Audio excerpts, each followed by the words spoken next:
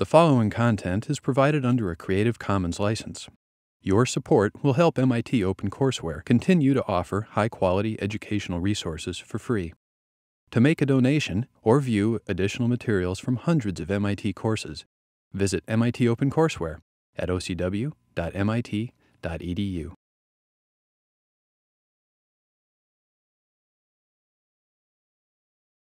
All right, everyone has their candles lit? Yep. Okay. So you can start the quiz.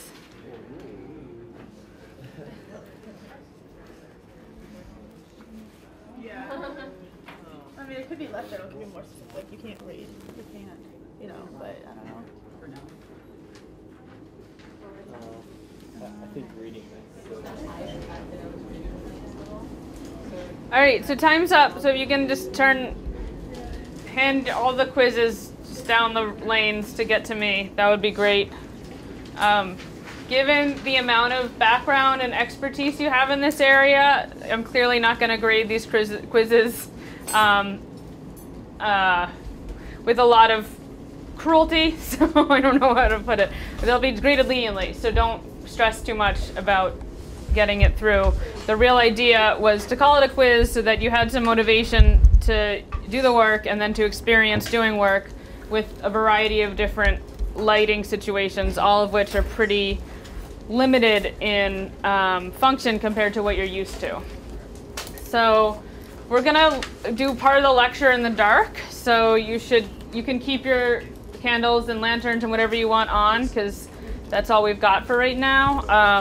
I would ask that you don't use your flashlights too much because they're really noisy. So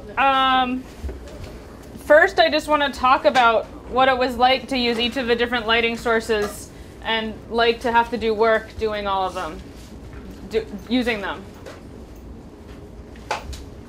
So we started with just candlelight. So candlelight was quite difficult. Very difficult. There's one. It's very limited light source, low light distribution, and it almost a very small radius of like lumens. Lux actually lux. Yeah. It's actually very low lux. So it's inconvenient, and it's definitely a way to go without electricity. But When people in your family are sick and you're huddling really close together. And just make sure you speak loud enough so everyone can hear. So when people are sick, everyone's huddling together. Yeah. Kurt, did you have a hand up? I'm not sure if Carter said this, but it flickered a lot. It flickered a lot? Yeah. You got this, like, when the flame was more protected, that helped. Yeah. What else about the second candle helped? the diffuse light. Yeah. It helped diffuse light and kind of made it a lot easier to distribute the light a little better. Yeah, absolutely. So the second candle has the diffusing aspect as well as the wind protection, both of which add a lot to their functionality.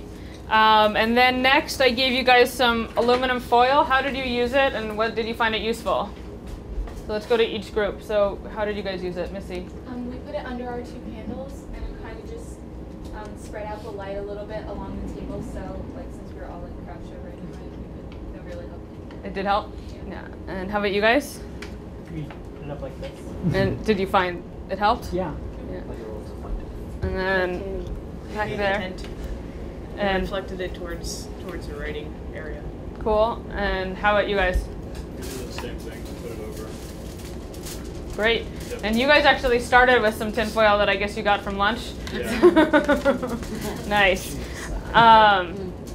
Yeah. So and then we added the flashlights, I think. Is that right? Mm-hmm. And some of you guys used them and some of you didn't. So for those who used it, what was good about it? Like, yeah. It was very bright, very concentrated. It was nice. Just the lifespan of it was very short, so there's a lot of work that needed to be put into it to get the light you desire. So short term, sure, it's nice use, but it's a lot of work. Exactly. So maybe one person would like do it, and the other person would write a quiz and swap. Yeah, yeah. Well, you guys liked it, Jessica. Yeah. Help us Yeah, there. to agree with what Carter said. Also, like when I started with the candles, the first one was kind of annoying. The second one got so much better. By the time that we had the lantern that you provided, the flashlight that you provided us, plus our 3 lanterns, I was like, there's so much excess light here we don't need. Yeah, And- so it's kind of phenomenal how, at this point, I imagine most of us are relatively comfortable in this level of light. Whereas if you had walked into the classroom in this level of light, you would not have been thrilled. But starting with just a candle, having all these light sources is actually decent. However, can you imagine studying for your during finals week using this amount of light to comfortably study? Would you opt for this? Probably not. I sure wouldn't. I'd want a whole lot more light to read comfortably and write comfortably. Or if you were sewing or cooking, etc. So this is both a surprisingly small amount of light to be highly functional, and yet very clearly not enough for really optimal. For the people who didn't like the flashlight, why did you not just opt not to use it? Yeah. It was just really harsh, like compared to the candlelight is a lot softer, and so when you put the flashlight on, it was just this harsh bright light that it was like it couldn't go everywhere, and at one point we had some person holding it. It was just like for lack of a better word, kind of inconvenient. So. Yeah.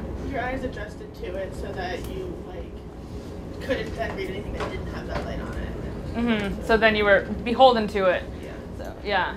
And how about the back group? Well, we didn't use it.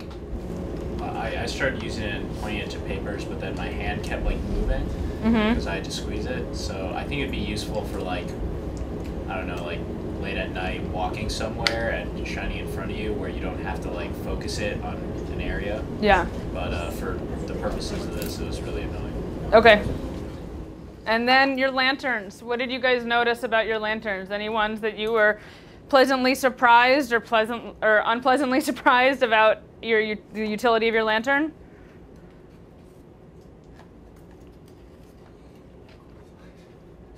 Oh, a lot of people noticed Carter's reflection on the ceiling. Aesthetics, just aesthetics. No real purpose. It was better sideways than straight up. And your original intent was for it to be straight up? Yeah. Yeah. I mean, this light's around, but if you're trying to read, you want it down. Yeah. How many of you used your lanterns in the dark when you built them? Cool. So that's great. Definitely, this is the kind of thing where ideally you would prototype it in the dark as you were building it. Any other thoughts on the lanterns? Okay. Great. So I want to just run through any big questions you guys had on the quiz. So, and I am going to turn on a bit more light because it's really hard to lecture. I learned this the hard way last year when I couldn't do anything trying to lecture. So I'm going to get a little more. So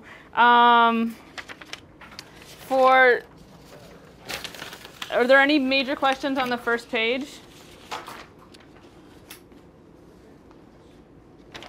Okay. And the answers will be posted on Stellar, so yeah, you can see them. What did people get on the first estimation?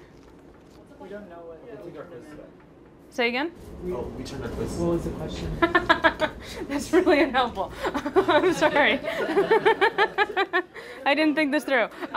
So the first question is how many average incandescent light bulbs could an average adult power by pedaling on a bike? Oh, two. 2, 8, anywhere else? Okay, so that's about what I got. So we're all in the same realm. So 100 to 200 watts pedaling, which we talked about in an earlier class. And then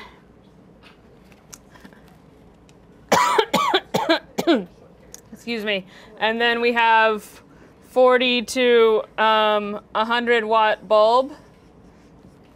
So dividing that out is anywhere between 1 and 5 bulbs. Is that vaguely what you guys did? Yeah. Great. Can you see this at all? Yeah. In the back? So you no longer have to maintain your family bonds. So if you want to move forward so you can see, feel free to do so. Because I don't know how to, maybe I can try this headlamp. Let me try this one first.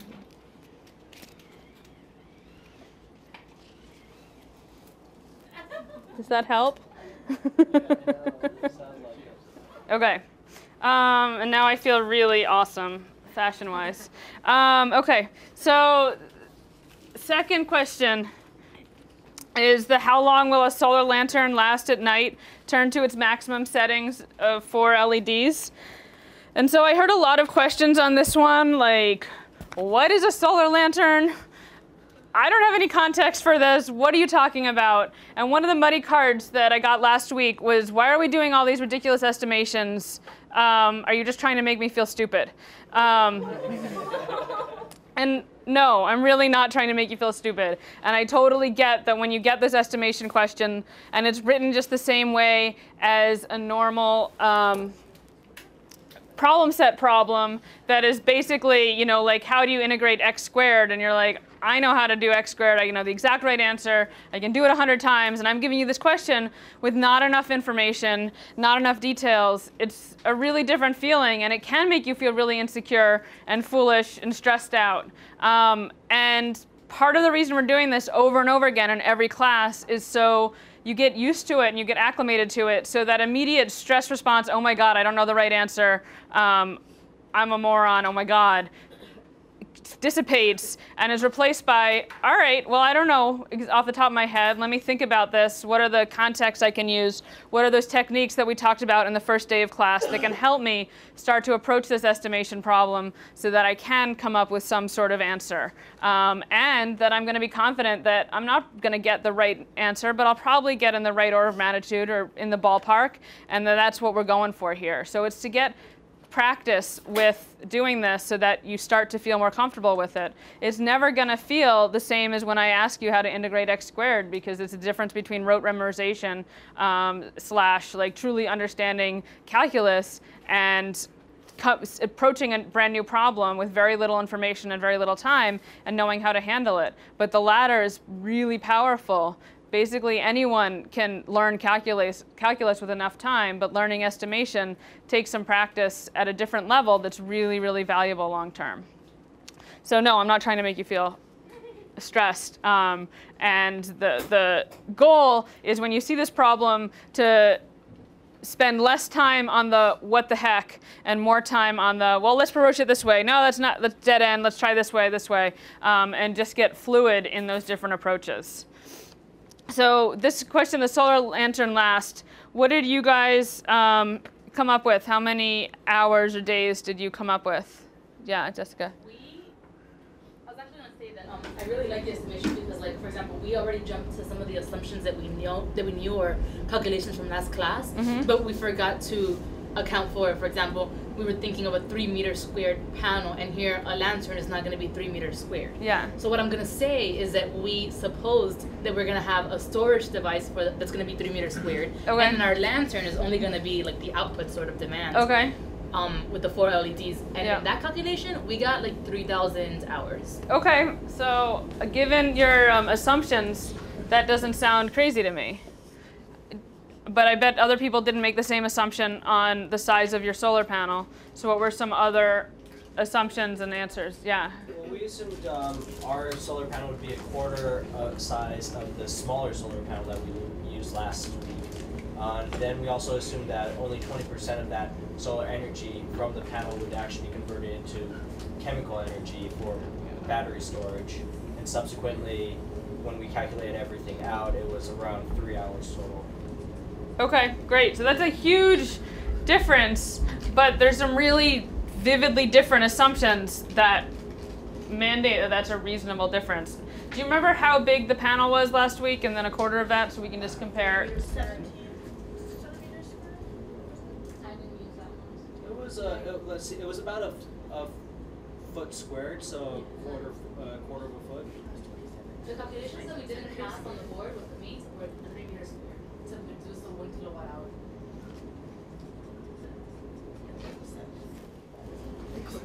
Did I record that correctly, Jessica? That it's 3 meters squared is what you assumed? Yeah. Okay. And then what about you guys? We decided that we would have enough solar panel to fully charge like a 9-volt battery. So then we just used the 9-volt battery, which you said had about like 15 kilojoules, and then charging the 4 LEDs for an hour would use like 1.2 kilojoules, so we got about 12 hours. Cool. And what about, I haven't talked to you guys yet. What is So we said installation on an average solar panel 1 meter squared is 4.6 kilowatt hours per day. And so then, let's see what we do there. Then we had, what did we do there? Calculate the wattage of 4 bulbs, 4 LEDs, and we came out to be 375 hours. 375 hours, but then taking into consideration 20% efficiency, that'll go down to 75 hours of functioning. Okay, so 3 out of the 4 groups were all in the same range, and then one group assumed a much bigger solar panel than is typical for a solar lantern, but is not untypical for a lighting system in a house, or not atypical necessarily. So none of these are out of control, so that's great. Are there any other questions on the quiz? And I apologize that I made you hand them back before I asked you these questions. Yeah. So we found the measure efficacy, or however you say it, really, really strange. Is there ever a situation where that's, practically used? So lighting design and measurements is really, really strange, and in my opinion, not being a lighting expert. And it is very wishy-washy because of our eyes and how we basically don't have a sensor that can use our eyes, and then there's so many criteria, like you have the source, the light at the source, and then you have what it goes through, and then what it reflects off of, and where you're standing, and if I'm standing here versus here, that changes my experience of that lantern really drastically, where you can see me much better if I stand here, but I can't see you at all because I'm completely blinded, right? So, no, I did that intentionally. So, that is the reality of lighting, is it's a really wild thing to measure and understand. So a lot of the metrics that people use are less precise or comfortable than, say, beam bending or other things that, as a mechanical engineer, I'm a little more used to. So I'm going to run through these today, and hopefully they'll get clearer, but I can't say that I feel 100% comfortable in all of these, and I wouldn't expect that you are going to do either at the end of the class today, but it's more just to give you a taste of how lighting designers think about this, and if you end up working on lighting issues, having the capability to know where to go to learn more. But yeah, efficacy, yeah. They're all lux, lumens, candle power, it all just is frustrating, the whole set, which you guys experienced today, I believe. Any other questions on the quiz? Okay. So now what I want to do is just show you a bunch of different light sources. So you guys can leave your candles on, but maybe turn off the flashlights and lanterns so that unless it's really awful with just the candles. So to start with, so this device is called the D-Light, and it's one of the more well-respected lantern companies out there. It's quite robust, though some of our community partners who use it, it's far from 100% robust. It has a bunch of different brightnesses that you can use. It has a nice diffuser that makes it work pretty well. You saw how well it worked here compared to like this headlamp. Gets you much more directed light, but that's a lot less useful for most situations. So the D-Light is really pretty great. It comes with a solar panel. It comes with, I need 2 lights now.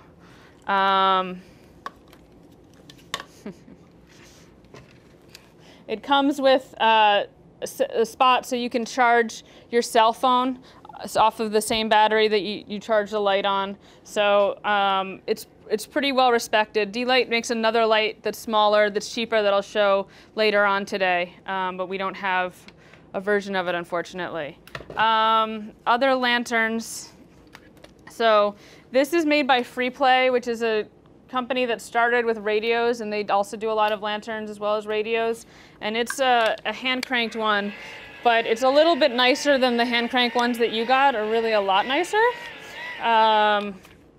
And you can see that the lantern works relatively well. There are some things that you might want to change. At the break, we'll turn on the lights and you guys can look through all of these with full light. But what I want to do is just compare the different light that you get out. This is a lantern that I think is Thai, and it has a dimmer and then a sort of funky diffuser. And yeah, all of these I'm just going to show, and we can sort of think about the pros and cons. If there's obvious ones, I'll show you. What? I don't know what it's called. It's made by Geep, G-E-E-P. This is the BOGO light, which is getting distributed a lot around here. I'm not sure where they get their money, but like everyone I know who has one got it for free at some conference. So, so they're distributed a lot. It has a big solar panel on the side, and then it has different levels of LED lighting that you can use. It automatically turns off if it's in the sun. Some of these do that, so if it's too light, it won't let you use it to run down the batteries. It has a clip, so you can hang it on something, on your backpack or wherever. Another one that IKEA makes is kind of neat, is a desk lamp. And there's a similar desk lamp that that D-Light makes. The thing that's kind of interesting about this is that the solar panel pops out. So you can leave your light inside, and then you can take your solar panel and put it outside so that it captures the sunlight you need to power it. The drawback is if you lose that centerpiece, you're stuck. So there's a pro and con there. This is a light that takes like a little LED simple. Can you guys see this at all when I do things like this? Okay. Takes a little LED, just hand light, and then it has an extender for it so that it diffuses the light and makes it useful in other situations where you just don't just want the task light. It's a little hard to use. A lot of lanterns are based on the classic like kerosene lantern that looks sort of like this. This one is a modified design that, oof, so bright, that has a fluorescent light instead of using kerosene, but it's still very similar design. What else do we have? We have a whole bunch. I'm going to start getting just to the ones that are interesting. This is one that should remind you of your solar lantern, kind of. Or not solar lantern, but DIY lantern, because it's very much DIY and the connection is a little flaky. But you can see it has a built-in switch. Sorry for the glare for some of you. Maybe I'll point it this way. It uses a CD as the reflector, which works really well comparatively, and then just wood for holding the batteries, and a found switch. Most people in developing countries, if they upgrade from candles, upgrade to kerosene. So I'm very quickly going to show you kerosene. So here's a kerosene lantern, and what do you notice about it? So it's totally smoky, it's smelly. Kerosene is pretty dangerous. So it would be hard to imagine wanting this in your house if you had to, for a variety of safety reasons. And certainly carrying it around would be dangerous. And it has the same flickering issues that a candle has, obviously. So I'm going to blow it out now so we don't smoke ourselves out. Yeah. Is that the same kind of, is it kerosene powered then, or whatever that we use when we're like outside, lanterns to keep the mosquitoes away sometimes? Yeah. So that's kind of like luau torches. Mm-hmm. Yeah, it's the same kerosene. So that's one of the things that kerosene offers is mosquito repelling. And that's one of the things to think about for all of these lights, is that traditional lights do offer some benefits that people like mosquito repelling, like heating in some areas. So then, and just going back to grid light bulbs for a minute, we have a setup here. So watch your eyes. This is a 40-watt incandescent light bulb, which is comically low in normal housing, and yet when we're used to this low light is ridiculously painful. So then you can add a reflector, which makes it a little less miserable to use.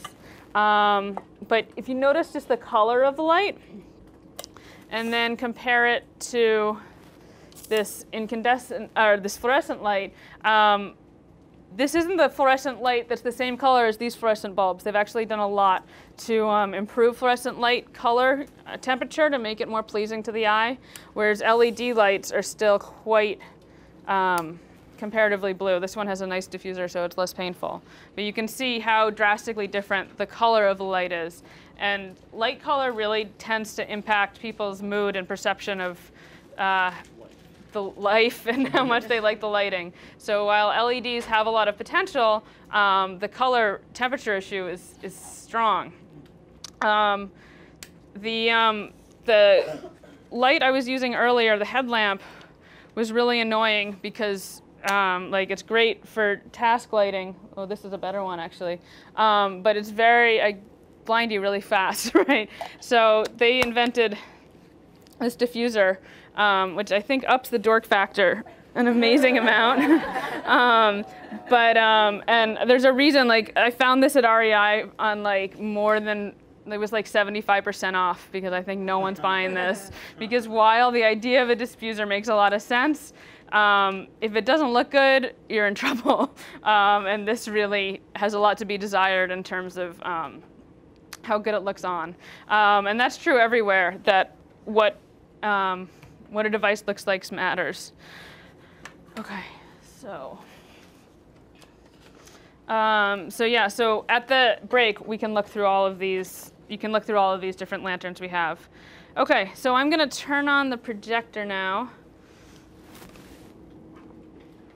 About the Kinkajou projector, which was actually originally invented here at MIT in 2009. So here we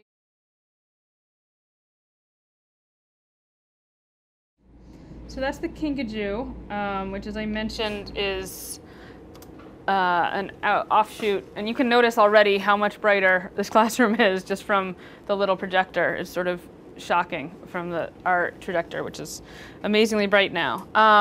So the Kinkajou projector, again, came out of MIT's 2009 class and then went through a lot of iterations to where it is now. So I wanted to show some of those iterations. So this was the initial prototype that came out of 2009. I need a pointer or something. There, and you can see it being tested here. And then it went through 2 iterations to where it currently is today. You might have heard them mention that they used Fisher-Price optics, which sounds really funny, right? But toy companies do an amazing job of getting costs down really low and then producing in high volume. And so one of the things that can be really handy is if you know that their toy is going to stay in production for a long time, you can harvest those parts. And that's something D-Lab Health has been starting to do. If you know that something's just going to be readily available for the foreseeable future, why not use those parts? It's a lot cheaper than manufacturing it yourself or even buying it yourself sometimes. So The reason I wanted to show this is just because I think one of the reasons I want to show this is because a lot of times we sort of think about prototypes as like, oh, we have a prototype and then we have production. And instead, like in 2009, they probably did 3 or 4 prototypes to get to this point. And then this just throws 3 prototypes, and there's actually many more that they had to get through to get to a version that they could actually produce in relative quantities. And this is still in the order of magnitude of hundreds of projectors, not thousands or tens of thousands or millions. One aspect of the Kinkajou projector that also came up in 2009 in its second year was how do you power the Kinkajou? And so students worked on this device, which is basically a rowing machine to power the device, which worked really well. Harvard students came up with a treadle-powered device. And then what they're using currently is a battery pack that connects to a solar panel. These devices, can you think why a solar panel might be chosen over these devices? Way more portable. Way more portable, absolutely. Yeah. Minimal work, yeah. Noise, yep. Time saver. Yeah, so these, the price of these 2 sets is relatively similar, but it's a whole lot easier for Kinkajou to ship solar panels than it is to ship stuff like this. And then there are some gender issues which were addressed between this and this in terms of who's allowed to use the power, but still it's no one wants to be sitting riding a bike or doing a rowing machine while you're in the classroom if instead you could have a solar panel. So while human power is great, and we talked about that a lot last time, there's still opportunity for improvement. Okay, so this lecture is adapted from Suzanne Seitlinger, who was in the Smart Cities part of the Media Lab, and she got her PhD last year. I'm not sure where she is now, but she taught this lecture last year, so that's where this is coming from. So just to give a little bit of context, 1.5 billion people don't have access to electricity. About a third of the population in this situation lives in India, so that's why a lot of the projects we're going to be talking about are based in India. Also, India has a relatively high growth that's providing wealth to a lot of people, and then still a very second set of people who are getting very little benefit. And so the contrast means there's some resources and some opportunity there too to do work there. And the International Energy Agency doesn't predict this is going to change very quickly. So most people are relying on other fuels: kerosene, dung, wood, diesel, candles, battery-powered flashlights for lighting. And all of those have some real drawbacks. You saw the drawbacks of kerosene and candles, at least some of them. You can imagine the drawback of battery-powered flashlights. If nothing else, is just the cost of those batteries. Wood is really dirty. Dung is as dirty as it gets in terms of indoor air pollution issues. And it also, interestingly, like just as wood is bad for the environment, dung is also bad for the environment because it's a really great fertilizer. And in regions where they use a lot of dung to do other things, the quality of the soil goes down dramatically. And then diesel, unsurprisingly, is rather dirty and dangerous, similar to kerosene. One other issue that's really interesting is how much you pay if you have modern lighting as opposed to kerosene. It gets very expensive very fast. So this is just a set of the range of how expensive different lighting is compared to how light it is. And this slide is really hard to parse, and I added color to it to make it a little easier to parse. But basically what it's showing is how much the y-intercept is how much the initial cost is, and then the slope is what is the continuing cost. So ideally you want to be like right down there, right? So free to start and as low as possible, and a very low slope so that the cost of ownership isn't going up. So for example, solar 5-watt compact fluorescent lantern is really expensive, and it just keeps going up in cost because even though you think it's solar, it's free, it tends to break a lot. And so the cost keeps going up. So it's really expensive. Candles start out free, but they keep going up. One thing I found really interesting was a simple kerosene lamp has a pretty nice low slope compared to most of these technologies. And then the hurricane kerosene lamp goes way up. And I was wondering, what's the difference? Does anyone have a thought? So a simple kerosene lamp is like this one. And then a hurricane kerosene lamp, it's sort of like the classic lantern that you imagine, sort of like this, but with kerosene in it instead of. Any thoughts as to what the discrepancy is? Yeah. Does the glass have to be replaced? So that's one possibility, yeah. Does it burn brighter? I don't think it burns brighter. Yeah. Doesn't it come with like something on the inside that has to replace? Yeah. Yeah. So both lanterns have wicks, right? That's how you get the kerosene lantern to work. And a simple kerosene lamp can use really, really simple wick, and a hurricane lamp requires more expensive wick. And so that's the cost driver, and it's sort of phenomenal because you'd think, oh, I so much prefer a hurricane lamp because it's going to enclose it, it's going to make it a little less smoky, it's going to make the candles flicker a little less, but if you have to use this special wick, it's going to cost so much more very quickly. And then a grid-connected 60-watt incandescent lamp is pretty great. A compact fluorescent, as we're all familiar with, costs a little more initially, but then your slope improves, and hopefully you make back your purchase pretty quickly. So I found this graph to be really interesting. When you start to have questions about what the differences are, I put up the assumptions for that table. But generally, up to 30% of it, yeah, Sivan. Yeah. So when you talk about slope as compared to kerosene, are you talking about like on what basis are you estimating the cost of electricity? Like, is that the cost in the U.S. or the cost in like? So you can see on here. I mean, you can't read it right now because it's too small, but you can see the assumption. So they assumed that grid electricity in rural areas is about 10 cents per kilowatt hour. Yeah, no, of course you can't see that. It's impossible. I can barely read it. So I didn't put this up so that you could read it, but that's so you have it on your slide so that you can look through it later if you have questions like that. Yeah, and I didn't expect you to be able to read that whole slide in all of 3 seconds or whatever.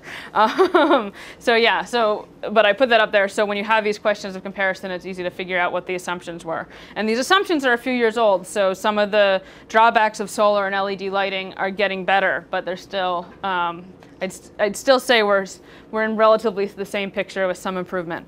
So financial costs are a big issue with lighting. So people can spend up to 30% of their income on light. And in this country, 3% is the best estimate I could come up with, but it's really, really high.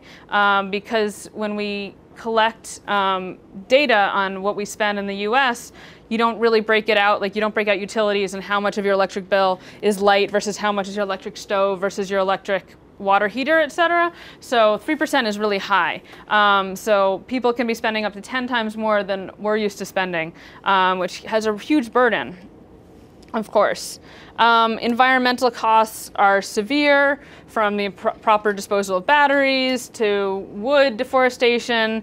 And then one that we don't always think about is light pollution. So that's less of an issue in super rural areas, but it is affecting everywhere more and more. And certainly in this country, light pollution has a really big impact. It's great to have light from a safety perspective, but then from other perspectives, light pollution can be really problematic in terms of pleasure at night, from being able to enjoy the night sky, being able to have a darkened room at night, et cetera.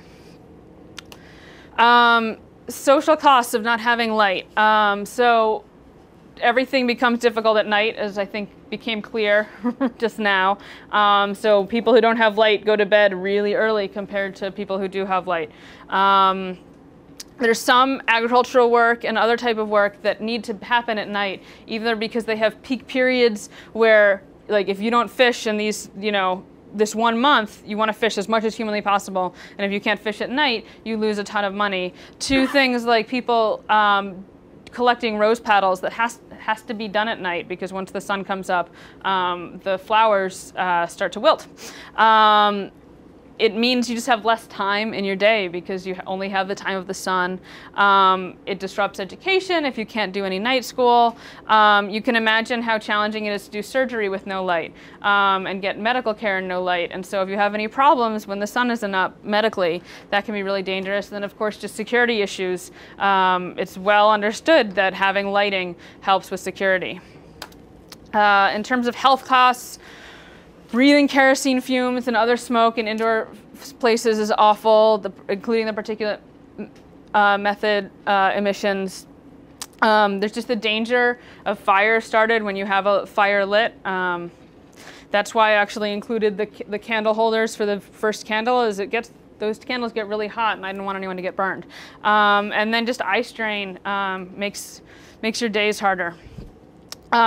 So I think now is a good time to take a break, and then after the break we'll talk about all those different measurements of lux and lumens and all that good stuff.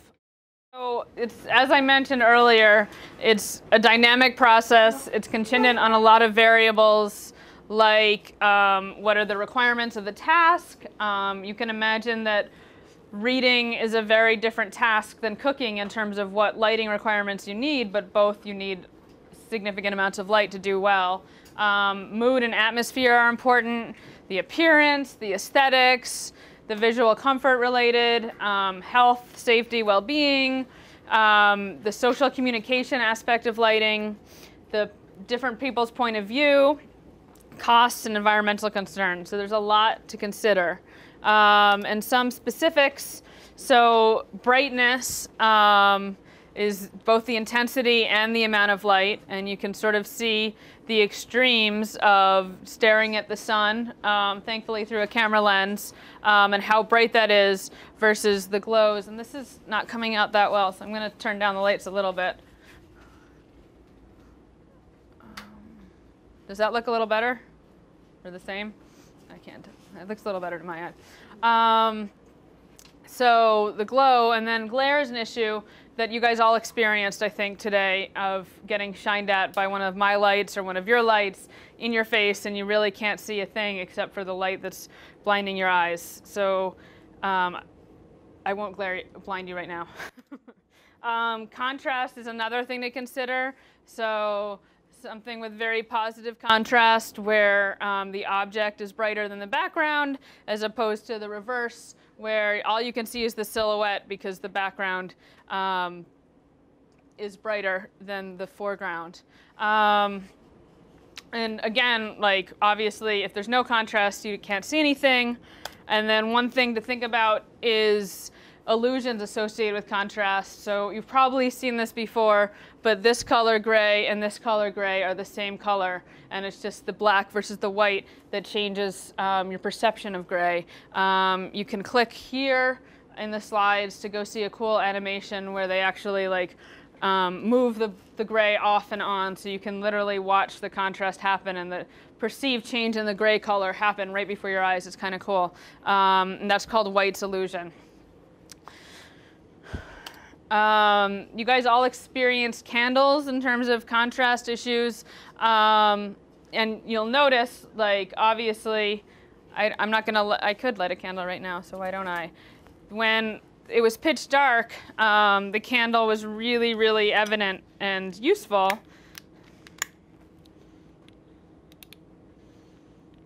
And now, it's kind of bright, but it's not as shocking or as useful as it was. And then another thing to notice in this picture, and because it's a painting, it's a whole lot easier to get the contrast than if it were a camera, which is why it's a nice picture to use, is that this candlelight works pretty well for lighting her face, but it's probably pretty terrible for lighting her way in terms of not tripping on anything.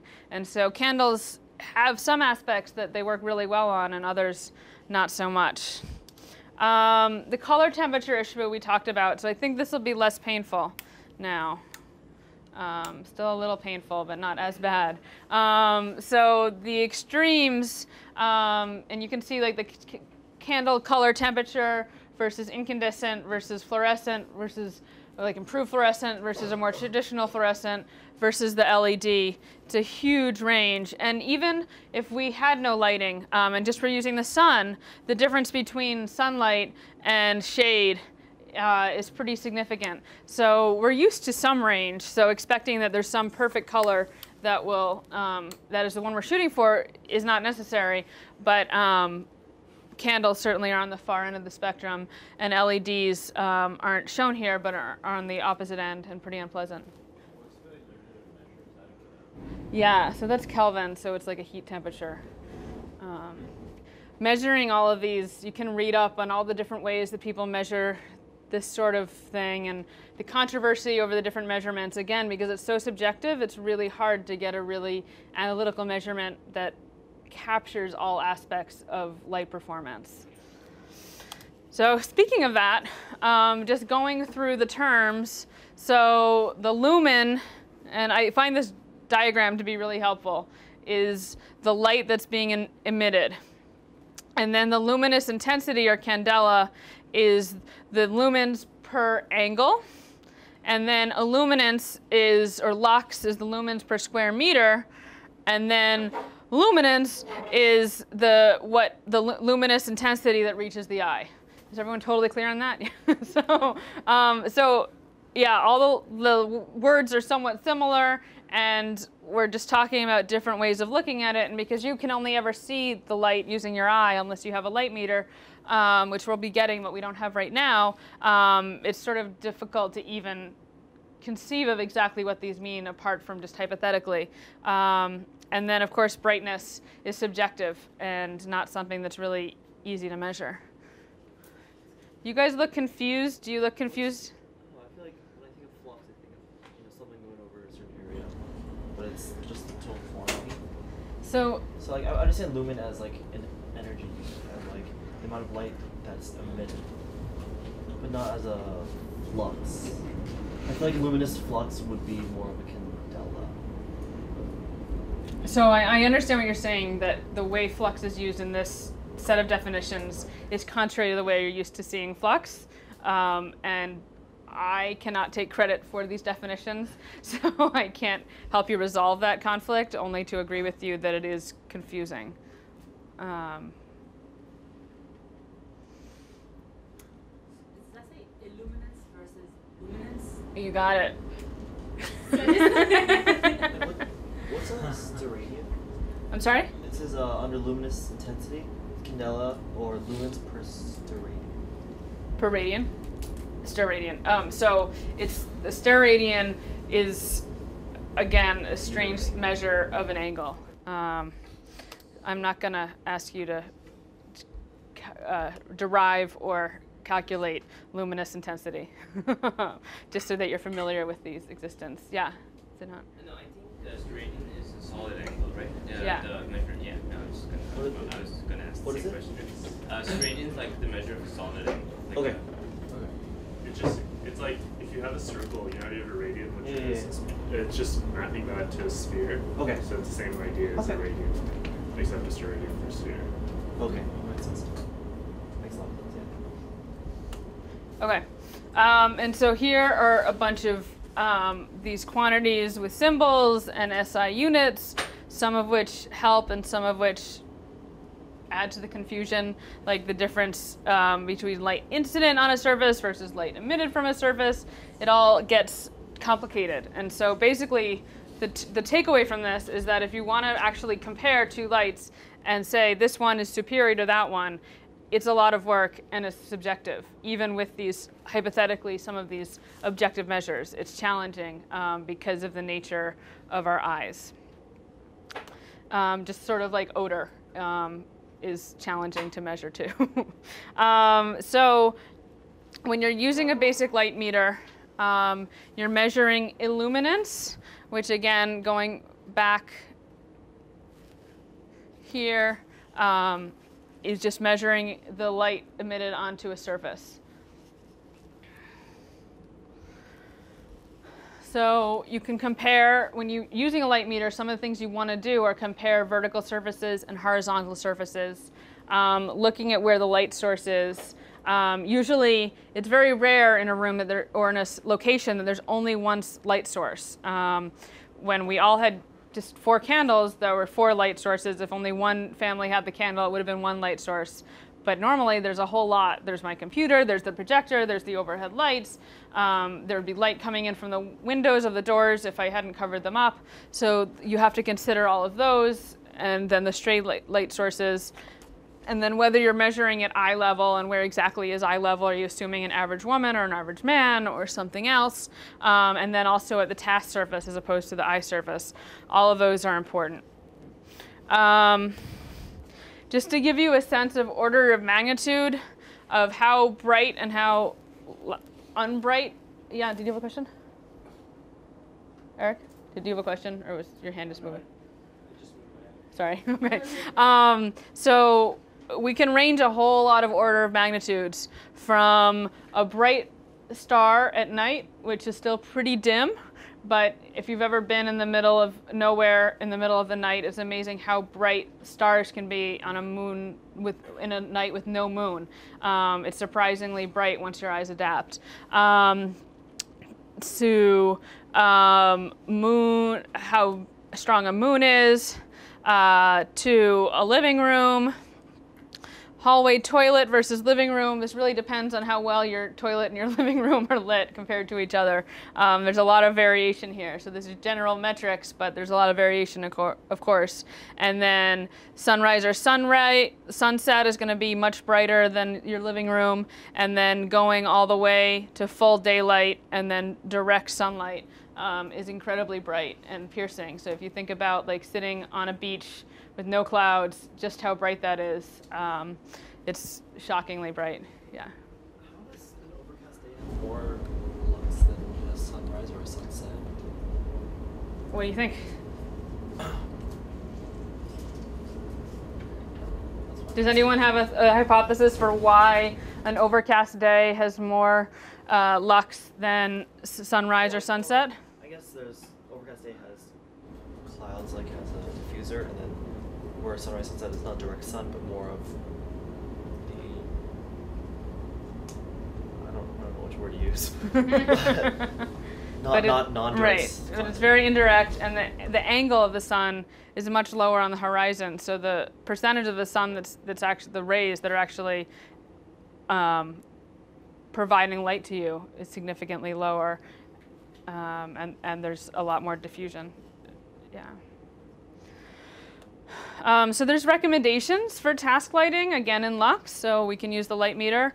And you can see that they're typically measured in horizontal as well as vertical illuminance, and that a kitchen, reading, desk work all require a certain level much, much higher than if you're just doing general tasks. And you saw that today, that we could get away with a ridiculously low level of lux in this room and function when we just had candles and maybe a little bit more. But if you wanted to be really reading or studying comfortably, you wanted tremendous amount more lux. What do you mean by circulation? Just that, like, going about your daily activities? Yeah. Vertical illuminance would be like from the top to the bottom, right? Not like going down vertically. So they're talking about measuring it on a horizontal surface and on a vertical surface. Okay, so incident on a vertical and incident on a horizontal. And then also outside, we have to worry about a lot of different ranges. And you can see that you care a whole lot more about lighting a monument if you care about everyone seeing the monument than you do, say, in your garden. You can be a whole lot dimmer and people can still walk around. And again, when I was talking about all the different areas that you have to worry about, you have glare, this is the point of interest, you have light pollution that's going to affect your measurements, you have some reflective surfaces. All of these different areas are things to consider. This is one way of looking at it with a physical diagram, and this is another one that sort of runs through the different ways that you can measure these different light issues. Okay, so I've gotten through all these different basics on how to measure light and these basic criteria. There's a whole lot more content that we could go through that I'm not an expert in, and I don't think is crucial, but if you do get into this area, it's deep and interesting. So again, we talked about just the quality of the light of a hurricane lamp, say lit by kerosene, versus an LED light. The experience is very, very different, both in terms of the experience of how bright it is, the color of the light, the cleanliness, the cost. All of these things are quite distinct. And this graph, or this chart, really sort of tries to document those differences. So the brightness is pretty severely different, that a fuel-based light is much, much less bright typically than an electrical light. The quality is much poorer, which you guys saw. And then the reliability, well, either one can be unreliable, right? And you kind of have to define when you mean by reliability what's more important to you. Relying on the grid is great until the grid becomes so unreliable that you stop relying on it, which has happened to my neighbors, for example, when NSTAR was really misbehaving a few years ago. So it's an issue everywhere that things that seem reliable aren't always, and then you start choosing different types of reliability. So now I want to go through some examples of lighting and lighting tasks. So learning is obviously a huge area where light provides a huge benefit to people. If you can be studying or going to class at night, that frees up a tremendous number of hours in the day that you can work. And similarly working, so I mentioned people plucking flowers, people farming silk from silkworms, and people cooking. All of these things are really benefited from being able to work at night. These two examples are from Selco, which we'll talk about later in a few slides. Markets and vendors. So if you can sell at night as well as the day, that opens up a lot of potential profit and potential customers for you. And then we talked a little bit about medical care and the benefit from all the way, from having babies to emergency surgery, where having light at night is really crucial. And then just walking and being safe at night, anywhere from driving to wandering, it's really handy to have light, unsurprisingly.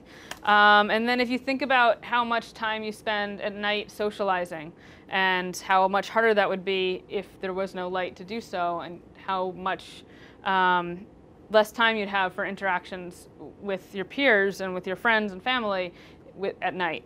So lights like the street light provides an opportunity for people to start all of a sudden meeting and socializing and or working together.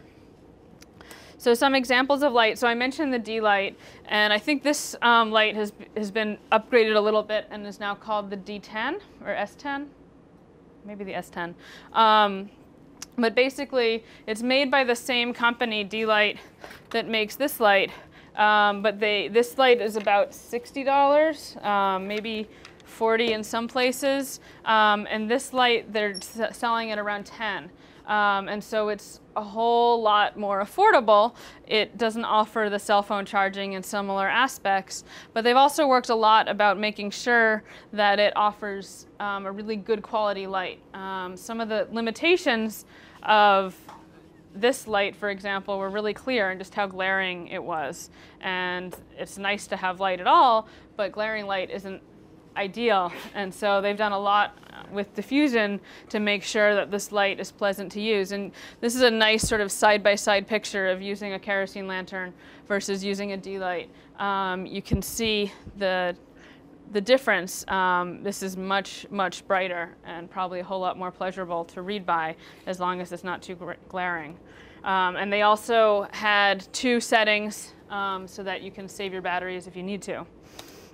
Grameen Shakti, you may have heard of Grameen Bank, and Grameen Shakti is a related program where they've been providing a solar electrification primarily for lighting to many, many homes. And so they're one sort of classic example of focusing on PV systems to provide lighting.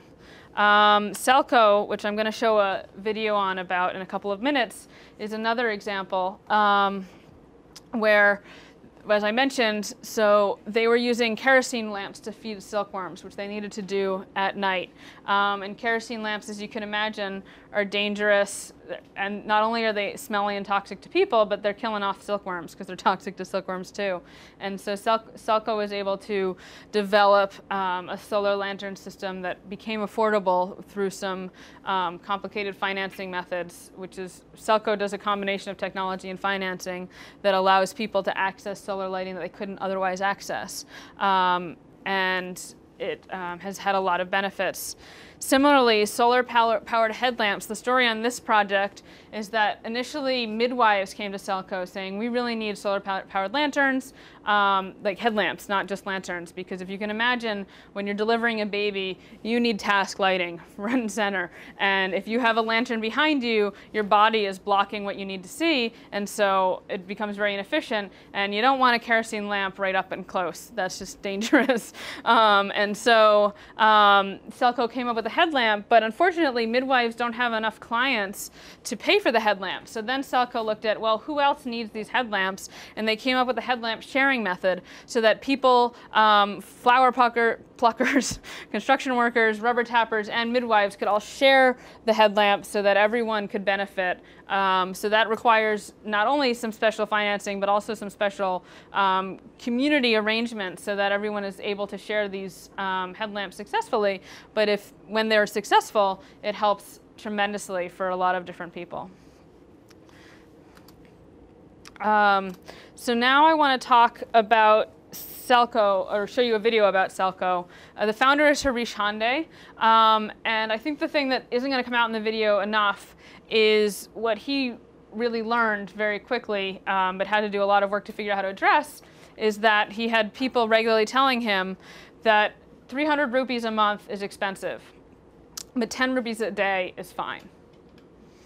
And you can do the math really quickly and see that those are the same, right? That 30 times 10 is 300. So why do you think one would say that? I feel like if you're paying a lump sum, firstly, like psychologically, it seems like more money because like 300 is much more than 10. Mm-hmm. But also because like, I mean, I think it's easier to like budget day to day. It's hard to budget like an entire month. So like it's probably easier to like, you know, save 10 rupees every day as opposed to trying to like save 300 per month because you're unsure of a lot of variables.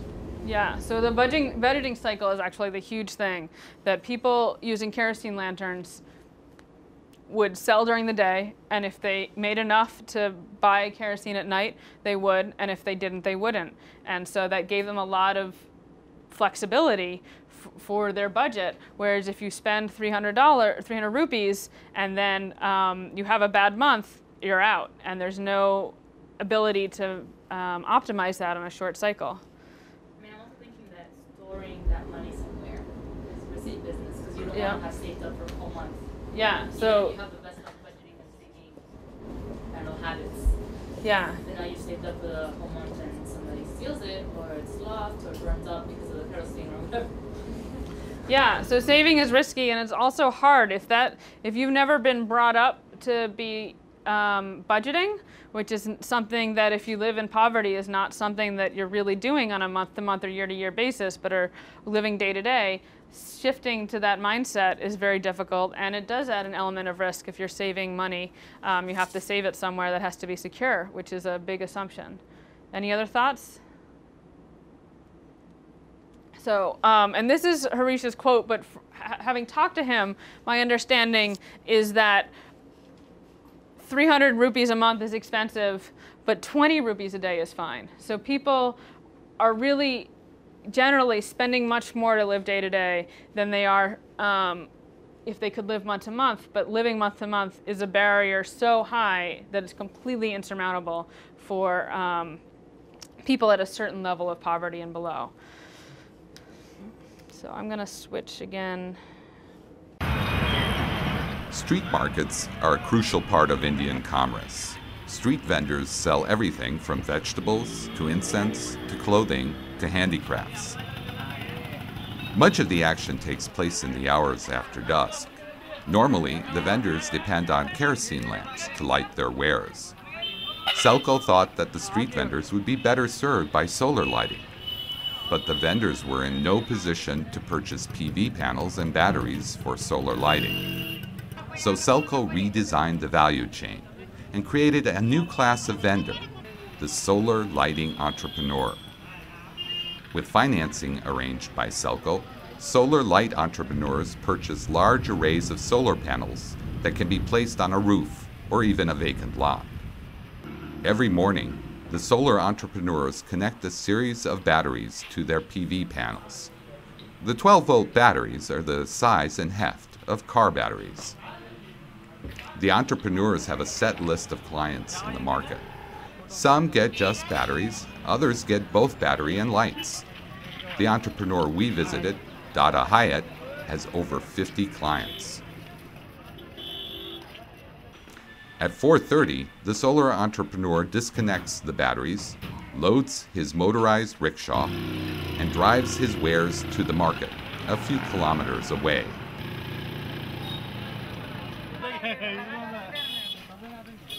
He then delivers the solar-powered batteries to his clients.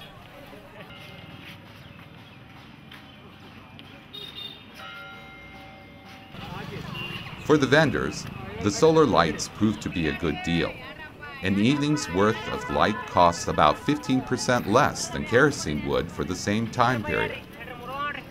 The lights have other advantages over kerosene as well.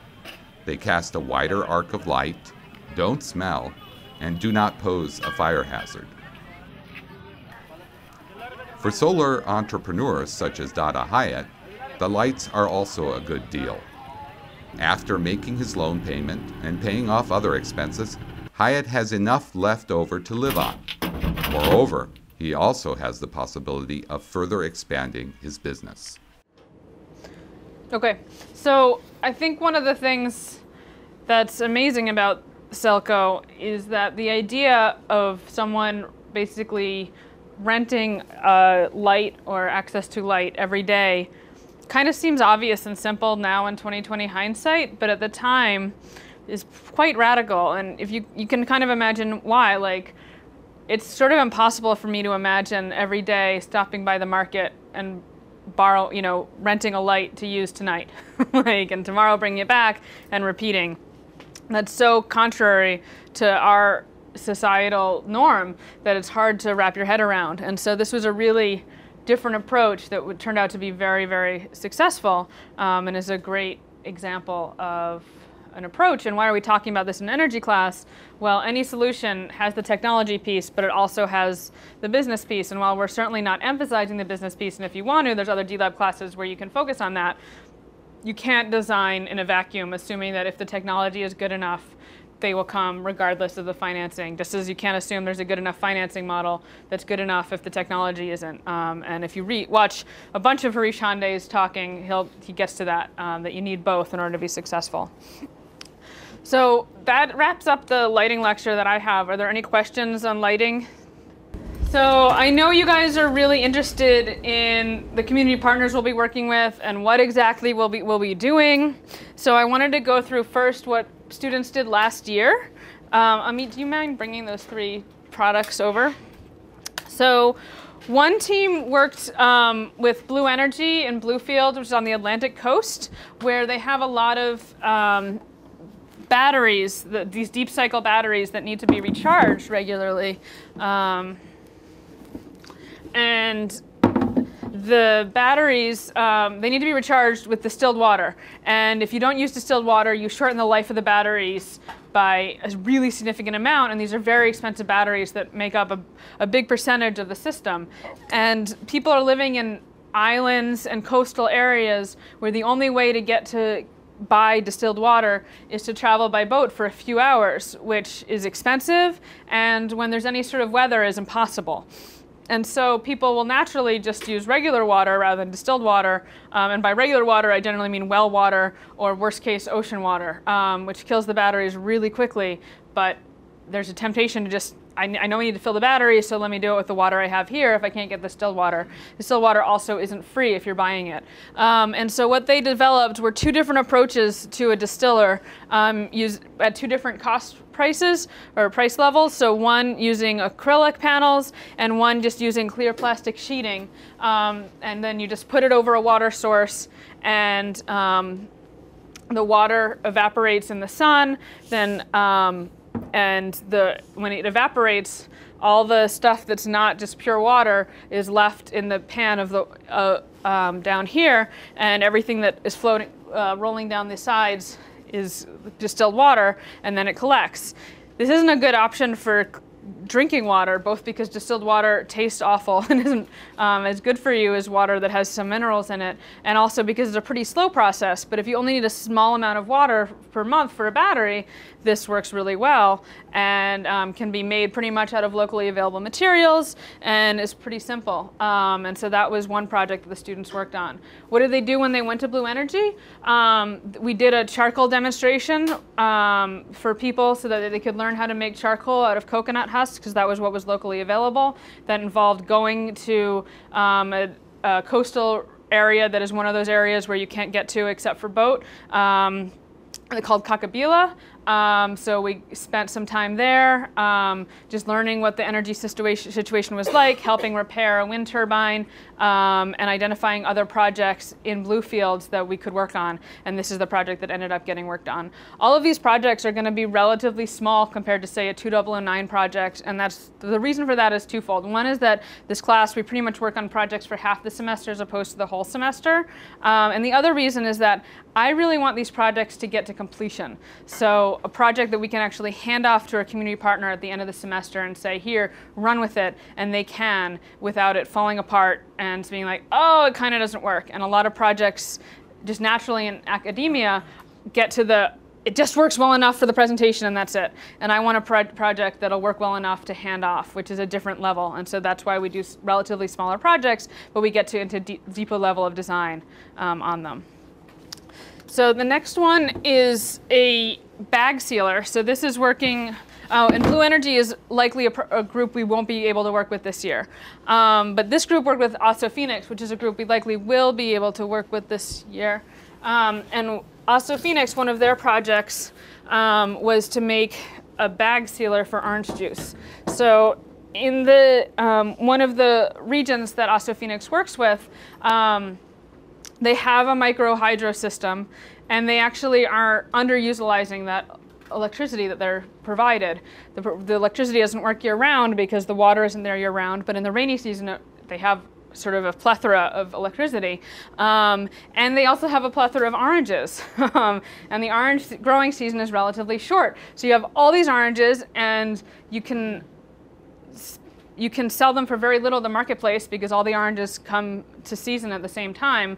And so they're trying to figure out how do we save these oranges to save some money. And so they looked into preserving the juice and then selling the juice and being able to sell that for longer than you would be able to sell the oranges. And so the key piece that was missing was how do we seal the bags. And so bag sealing technology exists, but having a simple one that connects to a micro hydroelectric system that's easy for them to repair and build in the field was something that didn't exist, and so that's what this group of students worked on.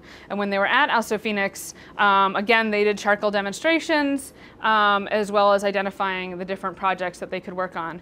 In this year's class, we're doing it slightly differently, that we're going to pre-talk about the projects, and you're going to work on them a little bit before you go. That year, they were really just doing project identification.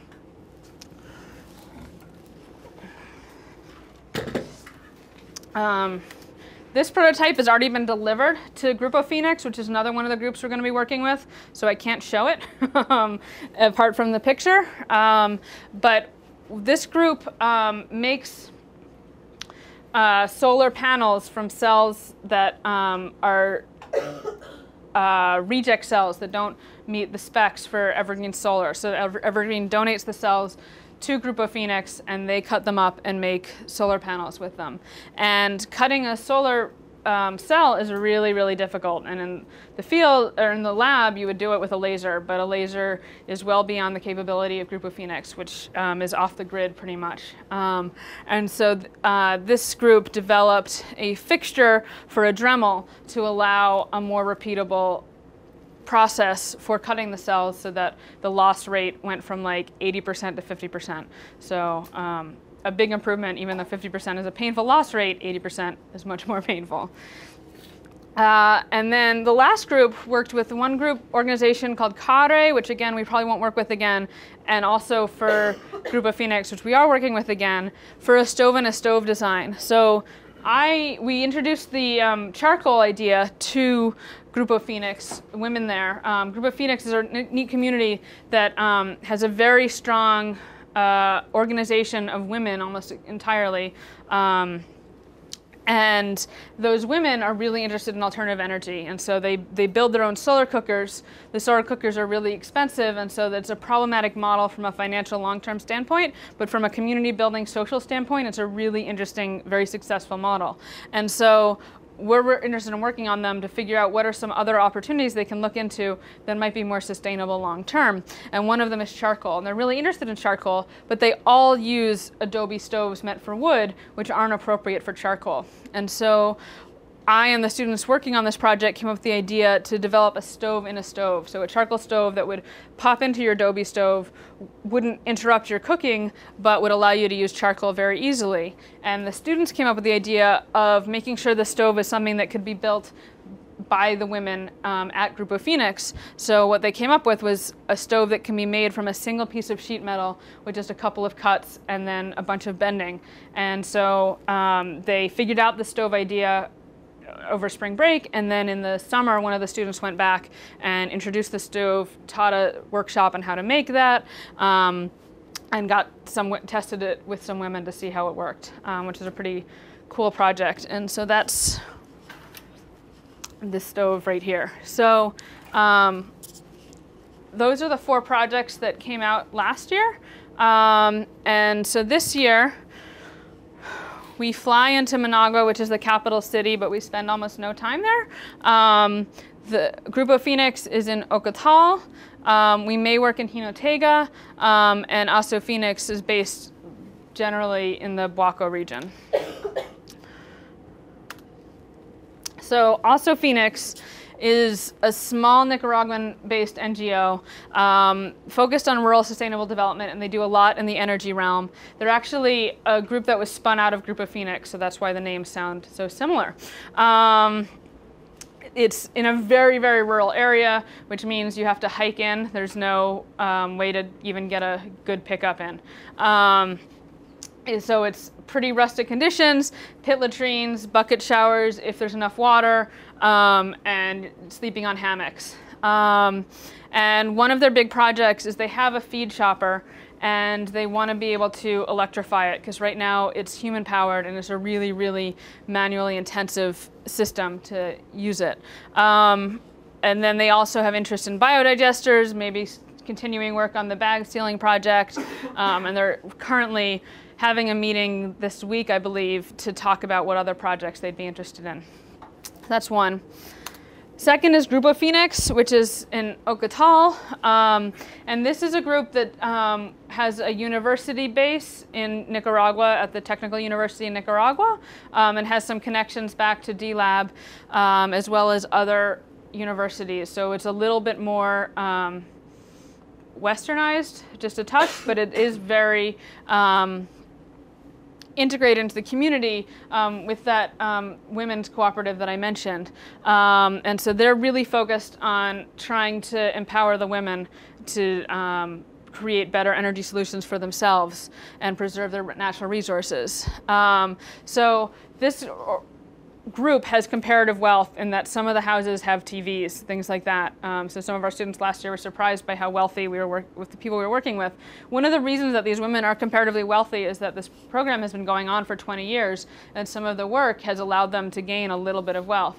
But the neat thing about them is that they serve as sort of figureheads for the whole region, and so success that they have gets other people really interested, and so it's a really neat program to work with. Some of the projects they are interested in, but again, pit latrines, bucket showers is sort of the standard, but you do get a bed as opposed to a hammock, so it's a little bit more refined. Is refining their solar cooker, ideally refining it significantly to make it much more affordable, easy to manufacture, aesthetically pleasing, et cetera, more functional. There's actually a group of Cornell students working on aspects of that as well, so it'll be interesting to figure out how we intersect, but they're going to be at Group of Phoenix at the same time, so there would be an easy way to overlap. They're also really interested in charcoal making and the stove making, and so working with them on those aspects, both from developing their skills in making charcoal as well as business plan development. And then they're really interested in figuring out a good way to make cell phone chargers, because that's solar cell phone chargers, because that's a huge need in the area where almost everyone has cell phones and very few people have electricity. So charging the cell phones is really difficult.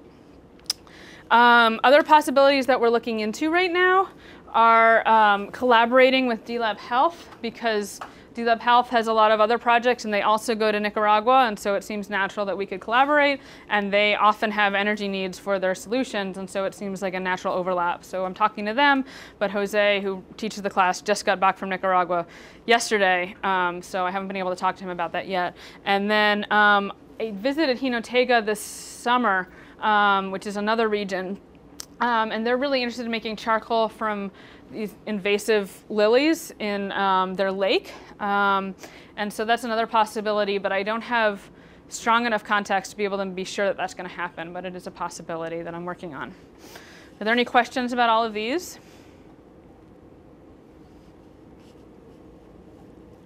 Okay, so by Friday, I will have a survey online so that you can list your project preferences. And I know these are relatively vague, but that's the nature of this work. And then I'll need you to complete that by Monday. Even if you're not going on the trip, I need your preference because you're going to be working on the project apart from going on the trip. And then we'll have the teams formed by the 23rd. And then from there, you'll be assigned a project mentor, and you guys will be working in your teams to work on developing initial information gathering, initial prototypes that you can bring to Nicaragua to help you have a more informed conversations with your community partners and make a better end product in the end. Or the other aspect of work that may be happening in Nicaragua, in addition to gathering information about your project, so getting feedback on your initial prototypes, your initial approaches, is trying to transfer some of our technologies to the community partners we're working with. So for example, Group of Phoenix is really interested in doing some more charcoal burns. So we'll do that at Group of Phoenix, and you'll be trained in charcoal burns right before we go, because we try to push that as late as possible so that we're not doing it in the snow. I haven't had a chance to talk to ASO Phoenix if they want to do charcoal burns again, or if there's some other technology they want. The primary work will be project fleshing out the projects and getting project feedback, but there may also be some tech transfer, but not a ton. So does that answer everyone's questions about all of this? Because there were a lot on the muddy cards, so I just want to make sure that's clearer. Okay, cool. So now I want to go through the muddy cards again, which I try to do every week. One person asked, what is the average daily energy consumption for Americans, which hopefully you're intuiting at this point. I showed it on the first week slides. It's relatively easy to look up, but the average American uses about 14,000 kilowatt hours per year of electricity. So that's not all energy that we consume, obviously, but it gives you a baseline. Someone was confused about how megajoules and kilowatt hours are related. So they're both units of energy, and it's 3.6 megajoules is 1 kilowatt hour. And generally, power and energy intuition is muddy, so can you guys remind me, energy is equivalent can you do a quick definition of the difference between energy or power, or a metaphor, or however you want to define it? But how are you guys keeping it in your mind?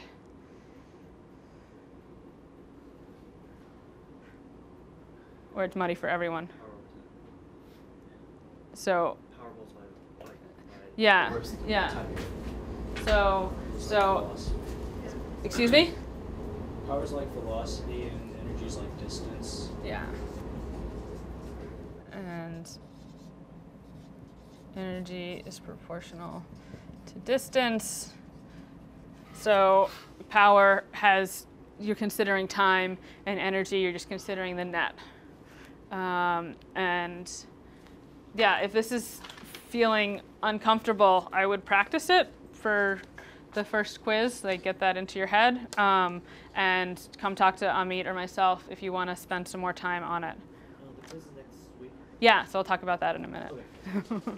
Okay. So confused about the dissipation of energy in the grid and having the wrong length of wire.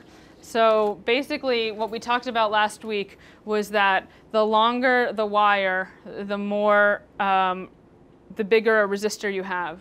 And the bigger a resistor you have, the more heat loss you have. And the more heat loss you have, the less energy transfer you have, because more of it is going into heat and less of it is getting to your end source and your end use. So that was the basic gist of last time, was that you're never going to be able to transfer electricity perfectly from one system to another, because there's always going to be efficiency losses. But the farther a distance you have to travel, the more loss you're going to have. And so you need to either minimize the distance or minimize the resistance associated with your wire in order to have a successful transfer. I hope that clarifies it a little bit. If not, again, come talk to us. Still a little confused about batteries. Again, talk to us, because that's too general a question for me to know what to answer. But hopefully we can sort it out together. And then estimations of my daily energy consumption would be easier with given values of wattage for common appliances. Yup, sorry. So the whole idea for this was to practice the estimation and then use those estimates to do your first pass at your daily energy consumption, but then have the time on the homework to refine those estimates with actual real numbers. But the intent is to practice those estimations, so that's why I didn't just give them to you. And then one last question was the source differences between we talked about the load differences, but we didn't talk about the sources. And so we were sort of doing a black box source. And so we'll talk about solar power in more detail and wind power in more detail coming up. But yeah, right now we're sort of thinking about it as a black box. So that's why it's muddy, because I haven't made it less muddy yet. OK, are there any questions about all of that?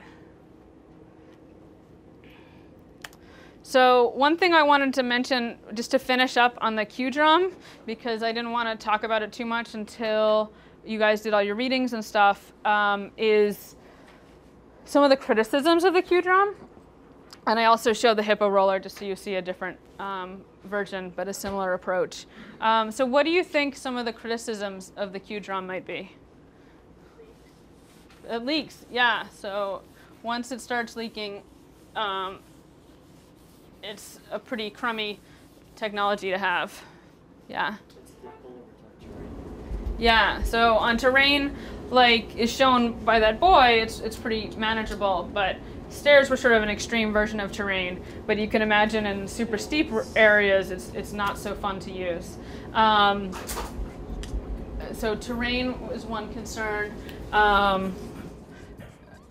The longevity, the leaking, what else? The water could get dirty because of where the valve is, or where the cap is. Yeah, so that's a really big issue on a Q drum, because you have your valve right at the edge of the drum, and so your valve is rolling in the mud basically, and so every time you open and close the drum, you're getting dirt into the drum, which makes it dirtier. Someone in this classroom told me that the hippo roller now has a UV light inside it, to try to address that issue. They also have their valve a whole lot higher up in terms of water cleanliness issues. So that is one of the limitations of the Q drum, is just how dirty your water has the potential to get. And it's pretty near impossible to clean out a Q drum successfully because of the way it's constructed. Any other thoughts? Yeah. It takes physically more materials to construct than, say, a 5-gallon bucket, and it's not as versatile.